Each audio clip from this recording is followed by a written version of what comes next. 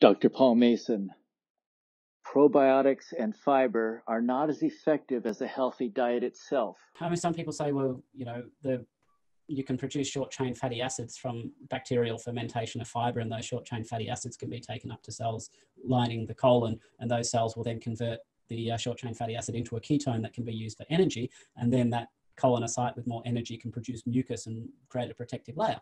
Colonocyte, an endothelial cell of the large intestine and colon.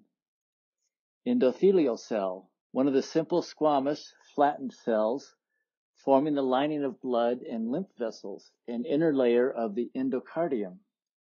Why not be in systemic ketosis? And the reason for this is that fiber is only fermented in a very small part of the colon.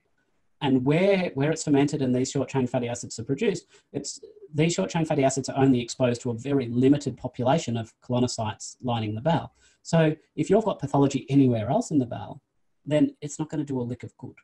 But if you're in systemic ketosis and had ketones going around your whole circulation, going around to the whole colon, the whole intestine, you'd be in a much, much better position.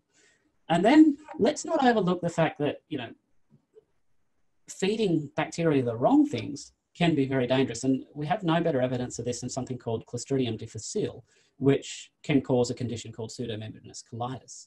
Clostridium difficile, bacteria that, when overgrown, can release toxins causing inflammation. Pseudomembranous colitis, disease caused by overgrowth of Clostridium difficile, perhaps from excess antibiotic use. Now, back in the about 2000, some Japanese scientists figured out how to manufacture on an industrial scale a sugar called trehalose.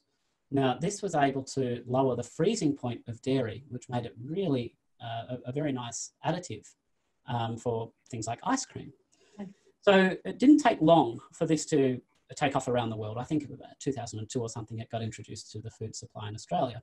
And whenever this sugar, trehalose, got introduced, it correlated very nicely with the onset of an epidemic of pseudomembranous colitis.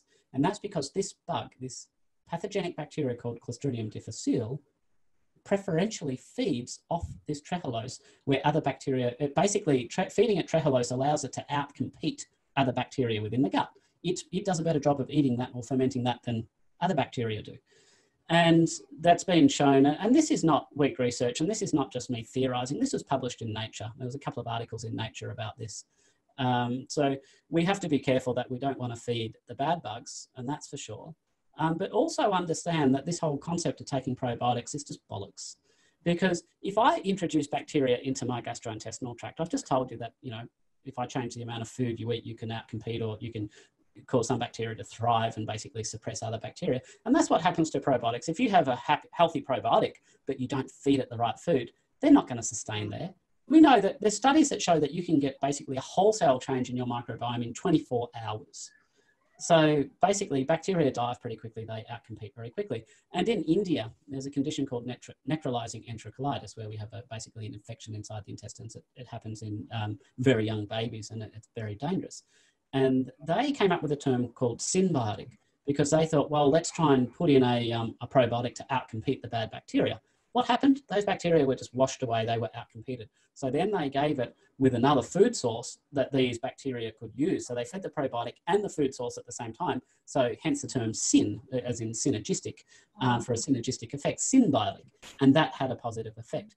So as far as I'm aware, the only real role for probiotics from a health perspective with regards to traveller's diarrhea is where you need to be taking them in quite large doses and taking them continuously. So basically that they sort of suppress any pathogenic bacteria which you might, or compete with and outcompete any other pathogenic bacteria that you might ingest inadvertently.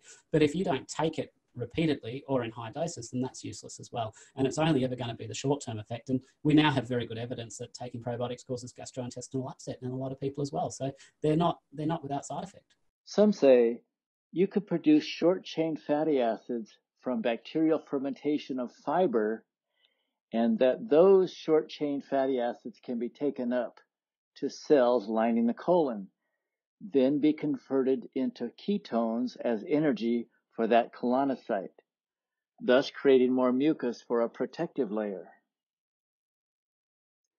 Colonocyte, an endothelial cell of the large intestine and colon. Endothelial cell, one of the simple squamous, flattened cells forming the lining of blood and lymph vessels, an inner layer of the endocardium. Why not simply be in systemic ketosis? Fiber is only fermented in a very small part of the colon. This area only allows fermented fiber access to very limited colonocytes lining the bowel. If the pathology is anywhere else in the bowel, this won't do a lick of good. But if in systemic ketosis, you have ketones going around the whole intestine and colon, and you would be in much better shape. Feeding bacteria wrong things can be very dangerous. Clostridium difficile. Bacteria that, when overgrown, can release toxins causing inflammation. Pseudomembranous colitis. Disease caused by overgrowth of Clostridium difficile, perhaps from excess antibiotic use. Around the year 2000, scientists in Japan discovered ways to mass manufacture trehalose. This allows lowering the freezing point of dairy, making a great, sweet additive for ice cream. However, where this has been introduced, it's been correlated with an epidemic of pseudomembranous colitis, which happens when the Clostridium difficile feeds off trehalose. Feeding it trehalose allows it to outcompete other bacteria in the gut. This is from 2 articles in the journal Nature. We don't want to feed the bad bacteria. This whole notion of taking probiotics is bollocks. Food causes bacteria to thrive or be suppressed. If you have a healthy probiotic, but don't feed it the right food, they won't be sustained. Studies show that you can get a wholesale change in your microbiome in just 24 hours. They die pretty quickly. In India, a condition called necrotizing enterocolitis, an infection inside the intestines in very young babies and very dangerous. They tried something called symbiotic, put in a probiotic to outcompete the bad bacteria. When they combined the probiotic with food, then it was effective. Traveler's diarrhea. You take large amounts of probiotics continuously so they outcompete the pathogenic bacteria that you might ingest.